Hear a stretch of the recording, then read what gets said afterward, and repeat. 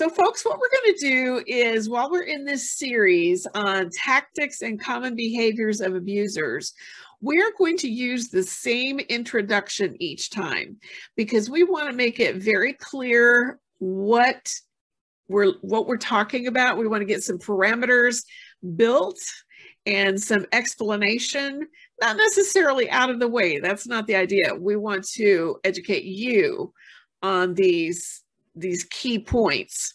So Becky, go ahead and take it away on tactics and common behaviors of abusers. All right, so as we continue to talk about tactics and common behaviors of abusers, there's a few things that I think that we need to keep in mind every single time we talk about this topic. And so first of all, let's define domestic violence. Domestic violence is purposeful behavior. It is behavior that is done for a reason with a specific intent, a specific outcome in mind. And that intent and outcome is to maintain power and control over the victim. So all of these tactics, as we talk about them, they're not accidental. They're not a mistake. They were done on purpose. And we need to keep that in mind. The reason it's so important that we keep the on purpose in mind is because sometimes when we talk about these tactics, people will say, I think I'm an abuser, or I think I'm being abused. And there's a difference between being abusive and exercising bad behavior. And so we need to keep that in mind. We all make mistakes.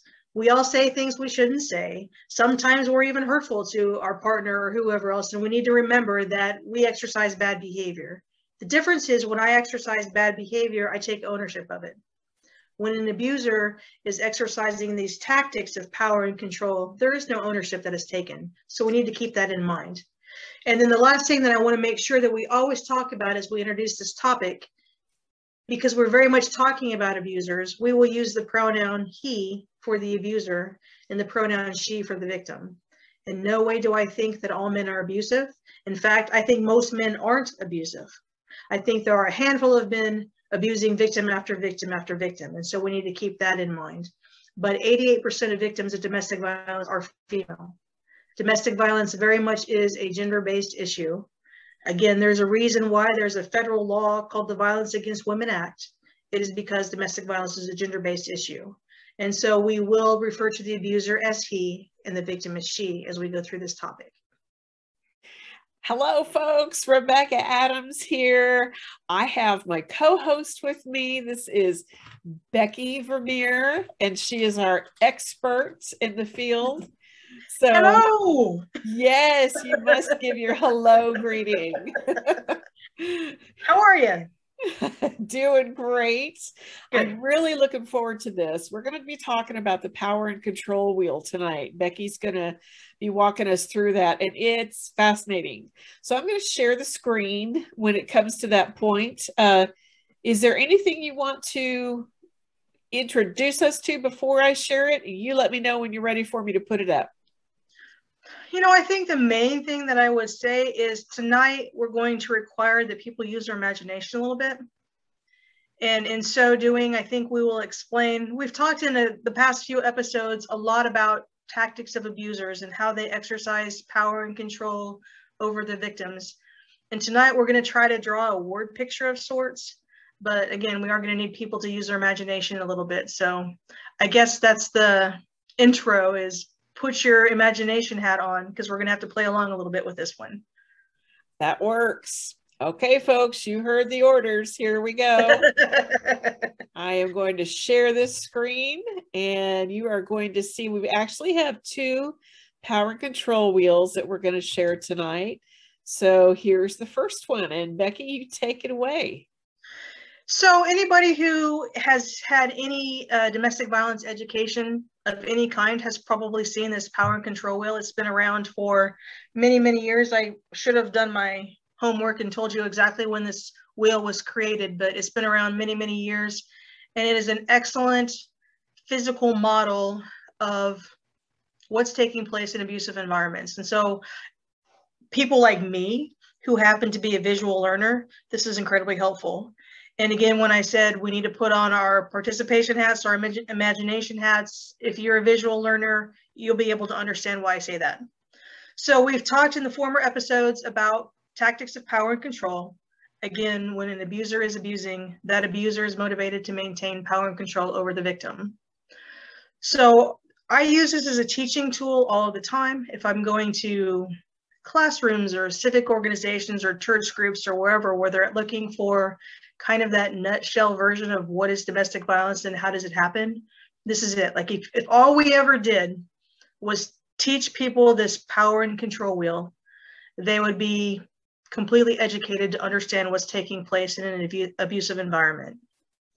Now, when I do this in public, when I'm in physically in a room with someone, groups of someone, and we're doing this training, we actually ask for participation, and we ask for people to come and stand at the front of the room. And so I'm going to kind of draw a word picture for you of how that exercise plays out. So if we were sitting in a room of 50 people, I would say, would someone volunteer to come up front and sit in this chair? And I would ask that person to come and sit in the chair. And then I would say to them, what is your name? And let's say their name is, give me a name. What's a good name? How about Roger? Let's make it a woman. A woman? Yeah. Rajette. I like Rajette. So you like that? Rajette has agreed to sit in this chair. So then what I will say to everybody else in the room, when you look at this power and control wheel, in the center of the wheel where it says power and control, I want you to no longer see the words power and control. I want you to see Rajette. So for the purposes of this exercise, Rajette will be the victim, sitting in the middle of the room. Now then the next part will be, I will ask 8 people, one at a time, to come forward and stand around Rajette. So can I have a volunteer from the room come forward? Here comes the volunteer. They're standing next to Rajette, and I will say, okay, so you are representing physically for us what emotional abuse is. You are the tactic using emotional abuse. You are putting her down, calling names. You're fat, you're stupid, you're ugly. People will think you're crazy if you tell them I'm abusing you. They're playing the mind games. You are an example for us of emotional abuse. And that person will stand there. Then I'll go all the way around the wheel. Will another person come up? Another person comes up and stands next to the first person. You will be an example for us of using isolation. Now, we've talked about isolation before. Let me step back, because normally what I do is I give further examples of what each of these things are. And so I like to tell stories, because I feel like in telling stories, people remember what you had to say. So one of the stories I tell when we talk about emotional abuse, I really focus on that making her think she's crazy. And we've talked about it before in a former program, but a story that I tend to share with this is a woman who came and stayed in our shelter, whose abuser was motivated completely to make her think that she was crazy. And so you'll recognize the story when I tell you. So she was the one that when the dinner was done in the evening, she used to like to go sit down in the living room on the couch, turn on the lamp and read a book. Well, her abuser had watched her do this night after night after night, and one day decided, for no apparent reason, to move the lamp to the other side of the couch. So if you're like, I'm like her, if I walk into a room and I'm used to doing something, I just follow through with my normal behavior. She sat down, and when she went to turn on the light wasn't there. Well, that gave the abuser 2 things. You're silly, you're stupid, you can't even remember where the light is. And then she all of a sudden started to question herself, why did I do that? Like, wasn't the light always there? Maybe now it's not. He's also the one that would like to take her keys. She'd come in and always put her car keys in a central place, and he was notorious for taking the keys and hiding them from her. And so when she finally reached out for services and she was coming to support groups, she was convinced she was crazy. She said, I'm pretty sure that I'm losing my mind.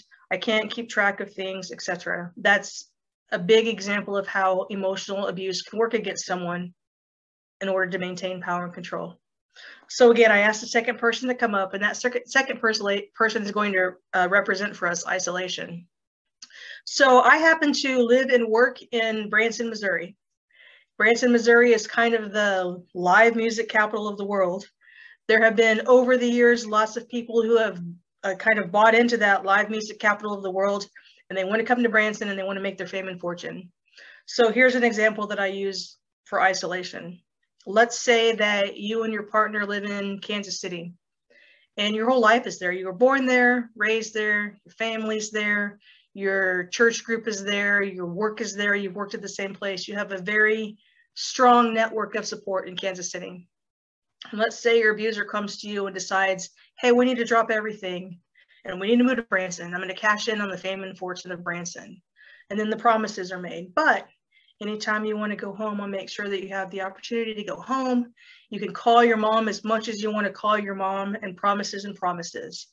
Well, because you want to be in a relationship with this person, you drop everything and you move to Branson. And then that's when the isolation begins. It begins in this particular example.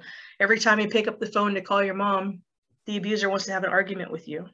So you get to the place where you'd rather not pick up the phone and call your mom because it's embarrassing that this person who says they love you is now yelling at you in front of your mother. Or it comes time to take the trip, the car doesn't work, or I have to have the car. I've even known abusers go so far to remove spark plugs from the car, whatever that is. And so all of a sudden, one day, there's no network of support. There's no family unit that you can fall back on. There's no anything, and a person finds themselves in a complete place of isolation. That's one of the ways that isolation piece can play out. Now, I have to say this, just because you're in a relationship and just because your partner decides, hey, let's move and go do this thing, that does not instantly make them an abuser. You know what I mean? Like sometimes we want to find abuse where abuse doesn't exist. So I'm not saying every single scenario where that happens, that it's isolation waiting to happen. But someone who is motivated to maintain power and control of the victim, that's one of the ways that would play out. Does that make sense? Okay. So then the next thing I'll say, will another person from the room come and stand next to the person who said they were using isolation? And I will say, for the purposes of the audience, this person will be a representation of minimizing, making light of the abuse, justifying why or how the behavior happened, saying, well, I bruise easily. Again, that justification, saying the abuse didn't really happen. I've shared a story in the past of a woman who was in a relationship with her abuser, who was sleeping, and in the middle of the night, the abuser woke up. She woke up to the abuser hitting her. And his excuse was, well, I was in the war and I'm having flashbacks from that, and completely justified the behavior. Abusers will do that time and time again. It feeds into that crazy making piece. But the other thing is, it takes the light off of them. And one thing that we've talked about in the last several episodes, when we're talking about that maintaining of power and control, the abuser does not take ownership of his behavior. So everything happening outside is what causes it, not the actual abuser themselves. And so that minimizing piece is big, that denying piece is big, blaming everything outside of me. And so again, what we're starting to do now is we have I forgot our victim's name. Rajetta? Was that right? Rajette. We have Rajette sitting there, and we've got now these three people that are standing, and they're starting to form a little bit of an arc around Rajette. So you can see her sitting in the chair and these three people behind her. Have another person come up and we'll say, all right, this person is physically the representation of using the children. Using the children is a very strong, powerful piece when you're considering escaping from an abusive relationship. I think I've told you before, and I will tell you again because it never ceases to amaze me. When I used to do intakes for people coming into shelter, one of the questions I would always ask them was, why today? Why is today the day that you made the decision to come into shelter as opposed to last week or last year or whatever it is? 9 times out of 10, the statement that I would get back is, he turned on my children. I will tell you that the same victim who stays in the home to protect her children is also the same victim who will leave the home to protect her children. And so we need to keep that in mind. Women in abusive relationships are not abusing their children. They're doing whatever they can to protect their children. The strange dichotomy that takes place in the brain is sometimes protecting your children means staying in the home. And so we do have to understand that. The other thing is a lot of times the abuser will say, if you leave me, I'll take the children away from you. You'll never see them again.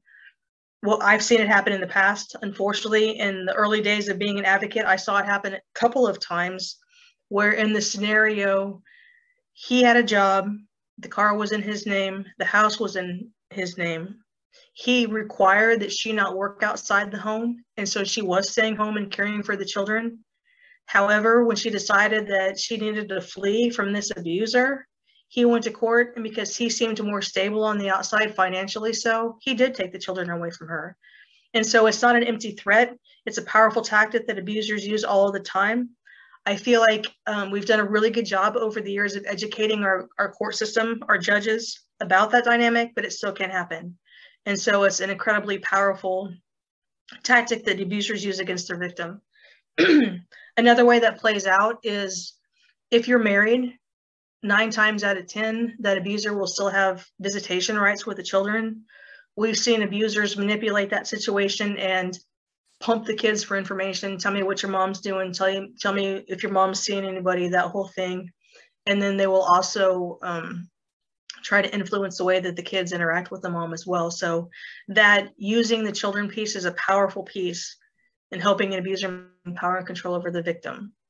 So do you have any questions, comments at this point? We're doing good?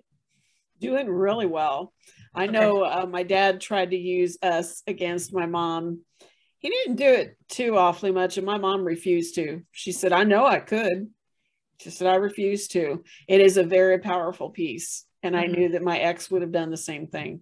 When our firstborn was about a month old, he turned her over his knee on his lap and he spanked her hard multiple times. A 1-month-old. Next time you see a 1-month-old, just think about that. Yeah, I don't know. I can't even think about that. No. And so I knew even then I should have left right then. And I didn't. That time I didn't leave because it was love. But yeah, he would have used the children against me. It's an incredibly powerful piece. And then, unfortunately, and I've said this statement many times over the years, children become the pawns in the games that abusers play. And there's even scenarios where I've seen firsthand of the abuser incorporating the child in the abuse. Tell your mother she's fill in the blank.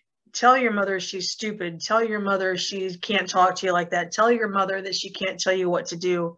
And as a child, a young impressionable child, who are you going to side with? Like if you're looking at this and you're seeing this one person has it all and this other person doesn't, you're in this weird position of I love them both, which people don't necessarily understand either. It's a really tough spot for a kid to be in. A story that I know that happens within the last 5 years, we'll say, at the crisis center. A specific person was in a scenario where they had a child in common. They weren't married. The father of the child did have visitation rights. The mother of the child was extremely hesitant to allow that visitation to happen and fought really diligently in court to make that stop. But in the interim was concerned about abuse taking place and other things. When it was all said and done, and I'm jumping ahead through several years of a back and forth in this scenario where he was completely using the child against her.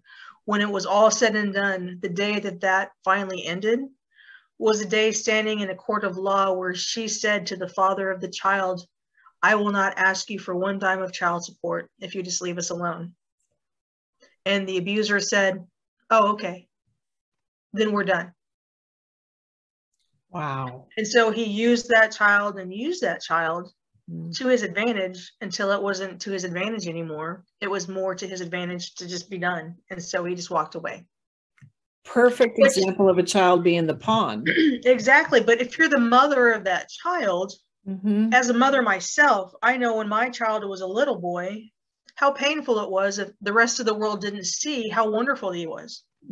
And see how you should want to spend all of your time with this child or whatever else. And so for her, how painful for her to know that her child is wonderful when it's all said and done. The father of the child was only motivated by money, power and money, and those two things tend to go together. So that was a really sad example, again, of how that child was used as a pawn in that game. So it is very powerful.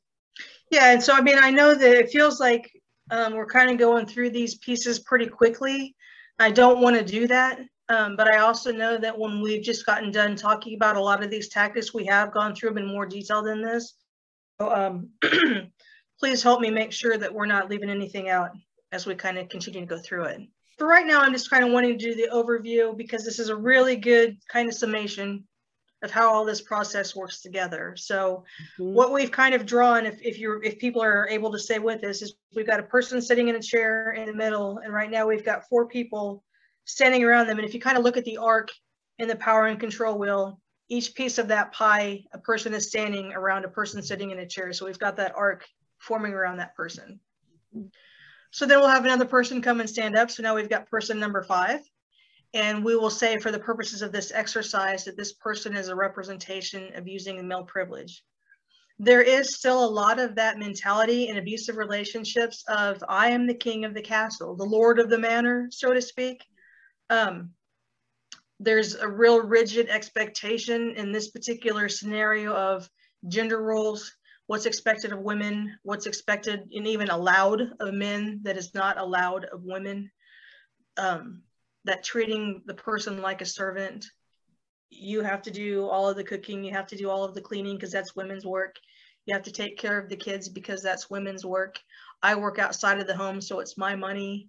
I may give you money if I want to. I may not give you money if I don't want to. We watch what I want to watch on TV. We eat what I want to eat for dinner. We do what I want to do on the time off. That total, I'm in control and I call the shots. And I mean, really, that's what an abuser who is using male privilege thinks is, I'm 100% in control. It doesn't matter what you want to do. It doesn't matter what you have to say. Whether you agree or disagree, it's all irrelevant. So I see you nodding your head. I was going to say, I see you nodding your head, and knowing from personal experience, we've talked about some of this. Yeah. You can completely relate to that one, can't you? Absolutely. You know, the interesting thing is my dad didn't really use that. He was the oldest and had 2 sisters. And I think it just causes that man to turn out to be a little different. They're a little bit more, I don't know if I want to say sensitive or intuitive, but they're a little more caring. And he didn't really, I don't recall that he used that male privilege. Now, my ex-husband and my stepdad, oh yeah. Oh yeah. Yeah.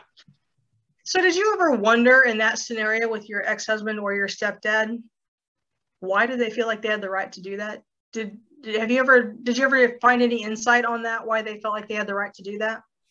No, I know for my ex-husband, that was the way their home ran as he was growing up, that mom stayed home with the kids. It was only for a short time that she worked at the schools.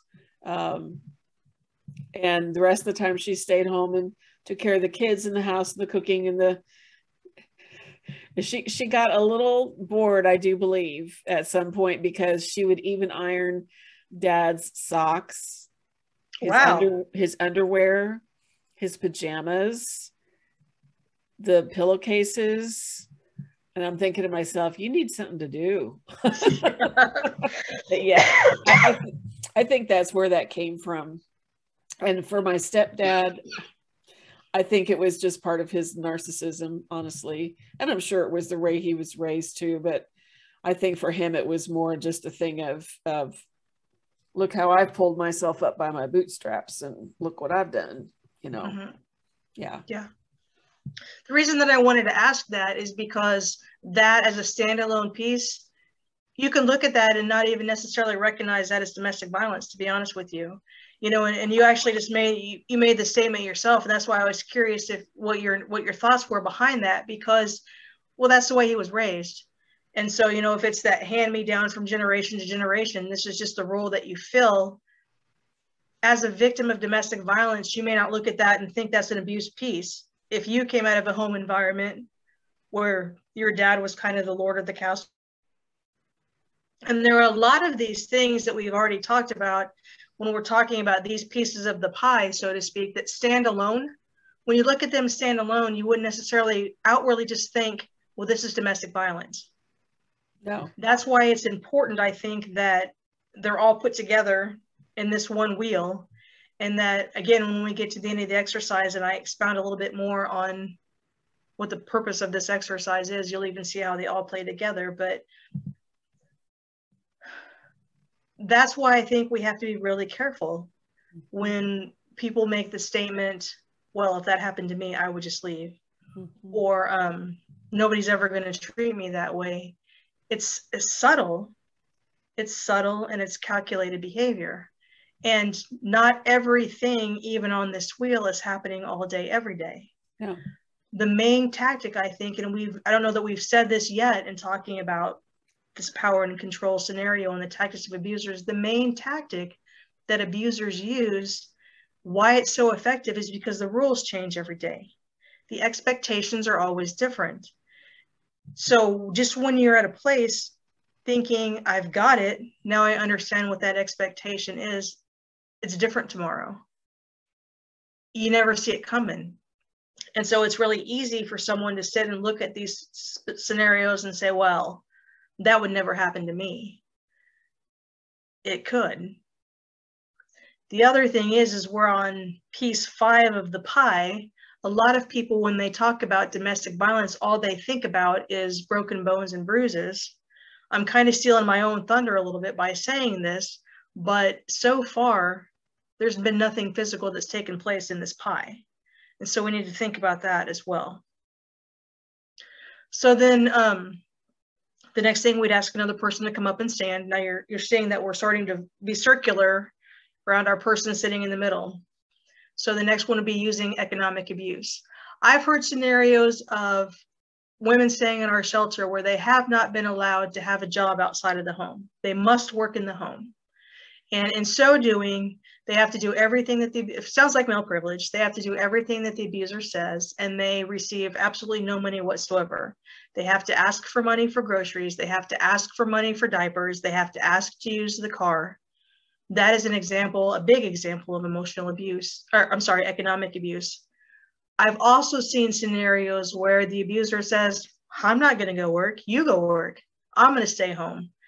However, staying home does not indicate I'll take care of the house, I'll do the dishes, I'll take care of the kids. No, I'm going to stay home and do whatever I want. You're going to work outside the home. When you come home, you're going to give me all the money that you've earned, and then you can do the cooking, do the dishes, do the laundry, take care of the kids. And so economic abuse can go in both ways.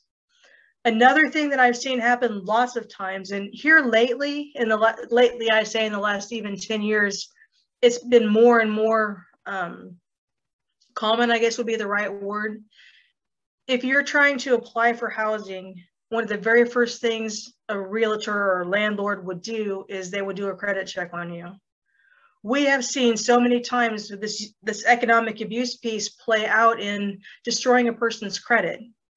So it's a matter of taking out multiple credit cards in the victim's name, running them up, not paying him. There's a heap of debt that goes along with that. Or not paying the rent.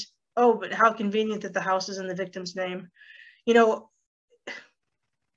it's a tactic and it's really subtle, because I've seen a lot of scenarios where abusers have said, well, let's just put this car in your name. I want this to be your car.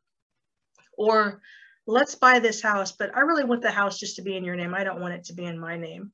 Again, I'm not saying that every time that happens, the person is an abuser. However, I have seen it played out in economic abuse where the house is in your name, but I'm not allowing you to work. And so if I choose not to make a payment, guess who's in trouble? It's you, because it's your house. In the same scenario, if I choose not to pay a car payment, guess who's in trouble? It's you, it's your car. And so we see that to where from the outside looking in, it could be like, well, how kind of you to want to do this thing for me. But there is a lot of strings attached to that particular scenario. And I've seen so many people who actually have come to our shelter, try to leave in secure housing, did a credit check, had no idea that there was credit cards in their name because they never saw them. But they come to find out they have 2 or 3, exorbitant bills, credit card statements in their name, and they never even knew they had a credit card. So how do you recover from that? Like, how do you convince your future landlord, well, that's not me, I didn't do that? It's a really powerful tactic. And if you're trying to escape from an abusive situation and you need a safe place to go, how are you going to do that? Because you have no credit. And so we've seen that happen a lot of the time as well. Interestingly enough, I will tell you that in the property that we have abusers that show up from time to time. And one of the main things that happens when the abuser shows up, they'll say, hey, I'm looking for so-and-so. I would like to know if she's here. You know, our answer is always, I can't confirm or deny. And it's interesting to me that a lot of times the statement is, well, I just want to make sure that she's okay. I want to make sure that she has diapers for the baby, or that she has gas for the vehicle, or whatever that is. And you can tell that woman, when the abuser leaves, that's what the statement was, and they get so angry because they'll say, he never cared when I was living with him if I had diapers for the baby or gas for the vehicle. So that's another example of how that plays out with the Dr. Jekyll, Mr. Hyde mentality even. And I could see my ex doing that because he wanted to save face in the public eye. This wheel was actually created in 1984. And this time we're going to call the victim in this scenario Angelina. You didn't want my suggestions this time, did you? Yours was really hard to remember.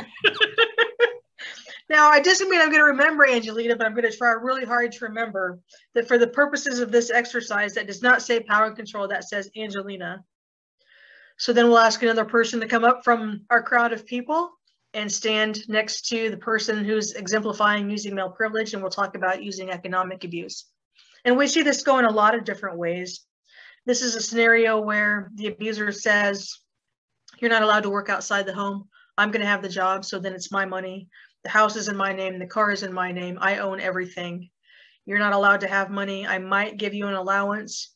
Your allowance might be contingent upon your behavior. If I think your behavior is good enough today or warrant it, I might give you an allowance. If I don't think your behavior is good enough, I might take it away. The challenging thing in this type of scenario, and in fact, in all of these references that we've used so far, is that the rules change every day.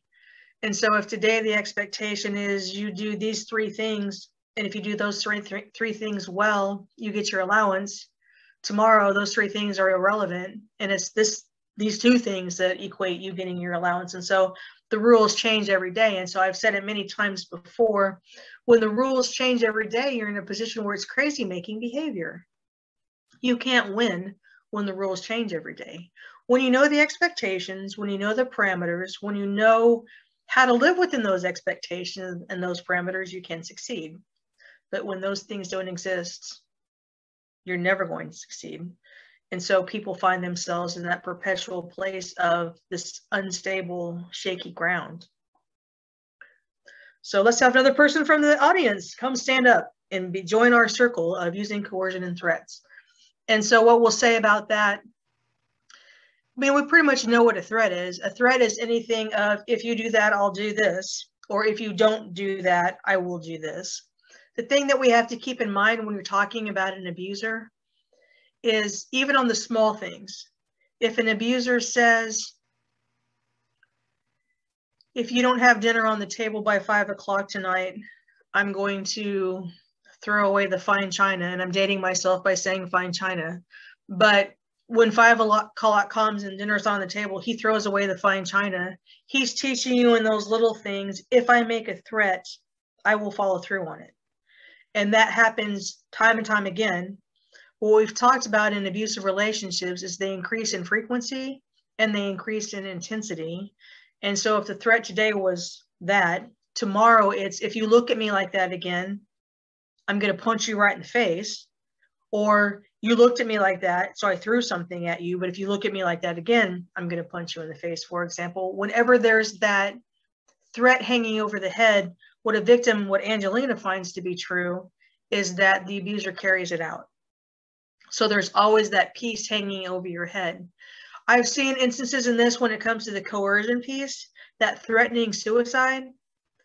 I don't know what it is in this scenario. I have heard so many stories from victims of domestic violence saying that he threatened to kill himself if I left. I've even had a scenario where the person went so far to say he walked out of the house with a gun, walked to a tree and sat there with it and told me he was going to kill himself. And I didn't know. I didn't know if he was. I didn't know if he wasn't. As of yet, in 25 years of working at the crisis center, I've never heard that followed through on. I've never actually heard where the abuser truly did commit suicide. I'm not saying that doesn't happen because I know that it does. I've never had firsthand have that story happen, but I have heard it over and over again by hundreds of different people that tell me that. The level of responsibility that a victim plays in that scenario and why she feels like she can't leave, if he truly does kill himself, who wants to live with that guilt forever? And so we have to spend a lot of time saying you are not responsible for another person's actions. If a person makes a choice, the consequence of that choice is 100% on them, not on you. But you take a look at these other pieces of the pie that we've already talked about, the emotional abuse, the blaming, the male privilege, all of those things tied in with that coercion piece. That threat of suicide is so powerful. There's that other one that, let's say that she has had the ability to finally file a police report, and the prosecuting attorney has said, oh yes, we're absolutely going to pick up these charges. So then there's the threat, either you drop the charges or I will, fill in the gap, whatever that happens to be. We've seen that happen a lot of times where court cases have gone so far, and then all of a sudden we no longer have a victim in the case. The victim disappears and drops the case. And it's because that coercion piece really plays into it. There's another piece of that coercion and threat that kind of falls back onto the using the children, where the abuser may be even physically abusing the children, but the story will be told, I'm going to tell everybody that you did that. Now, again, let's go back to the male privilege piece, where you're the king of the castle. You have the right to make all of the decisions. You may look incredibly stable in public. She may not, because she's not allowed to work outside of the home or whatever else. If you come to somebody and say, I'm the great guy in the community, there's no way I could have done that, then who's responsible for it? There's not very many other options. And so abusers do have the ability, unfortunately, to make a case against the victim in this scenario and have the ability to take the kids away in that scenario even as well, or she goes to jail or whatever that happens to be. And so that's a huge, that coercion and threats piece, I would say, is infinite. You could probably come up with an infinite number of scenarios where a victim, Angelina specifically, can be a victim of coercion when it comes to abusive relationships. How does that resonate with you in that particular topic? The first thing that comes to my mind, I drew one line in the sand and I said, I'll leave if you ever hit me. Because it was the same line in the sand my mom had drawn. Okay. Mm-hmm. It's the only boundary she ever drew that I can recall. And so what else did I know? I hadn't had this kind of education, right, like the audience and I are getting right now from you. And so I drew that line in the sand. And there was one particular time, and I could just hear what you're going to say when I tell you this too. He had just been a jerk one more time, and I had just had it. And I just smacked him in the face. And he took a hold of my hand and got a hold of it, and he just looked at me with the power and control, just like on that power and control wheel. He said, you will never do that again. And it was just, he didn't have to say anything more. I could feel the strength. I already knew how strong he was, because we would joke around and we would wrestle and whatever.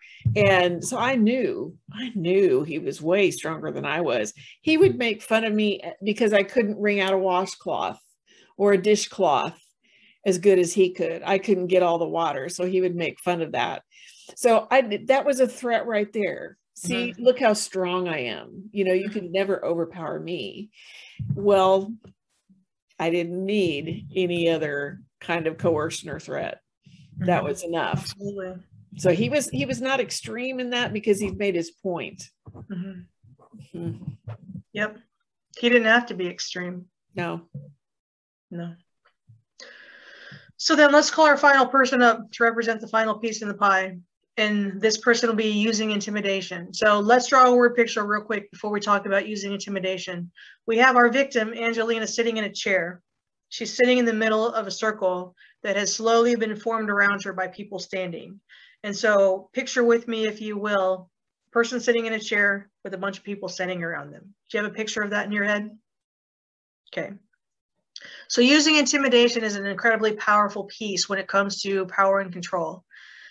The looks, like you just talked about, all he said, all he had to say, but it was more so the look on his face, I think, that probably solidified that threat in your mind. It's the destroying of property. I talk about this all of the time. People will say, oh, my abuser was just out of control and he just smashed everything in sight. And so then I will say, let's talk about that. Did he smash everything in sight? Well, what do you mean by that? Is the question I get back. Tell me the things that he smashed. He smashed, well, my knickknacks. He smashed my teacup collection. He smashed the pictures of my kids that I had hanging on the wall. He smashed my CDs. Okay. Well, what things of his did he smash then in this fit of outrage? Well, now that you think of it, he didn't smash any of my things. That's complete intimidation. What that message is, first of all, I'm in control because I'm not smashing my own stuff. I'm only smashing yours. There's that piece. But second of all, what you place value on is no value to me. And I can do with it whatever I will. What an incredibly powerful message that is. How intimidating is that? The things that I hold nearest and dearest to me mean absolutely nothing to you. And that includes if our children are children in common and those are pictures hanging on the wall, you don't care. You will smash those. It's destroying her stuff, breaking her things. Another thing that we see take place when we're talking about using intimidation is abusing pets. We have seen animals injured in scenarios where the abuser is just supposedly out of control, but it's purposeful behavior. You know, and as a pet lover myself, and I know you are as well, I've always said, if you want to hurt me, hurt my dog. And abusers know that, and that is a tactic of abuse that they will use. Then the other thing, there was a story one time that I will never forget for as long as I live. One of the very first women I ever knew working in the shelter came in as a resident. And she said to me, I don't really know if I'm a victim of domestic violence or not. I don't think I've ever been abused. Okay, well, let's talk about that. Tell me about the scenario. What was the last thing that happened before you called and said you needed somebody to talk to? The last thing that happened, and it was something that had happened multiple times, but it was this particular time that she called.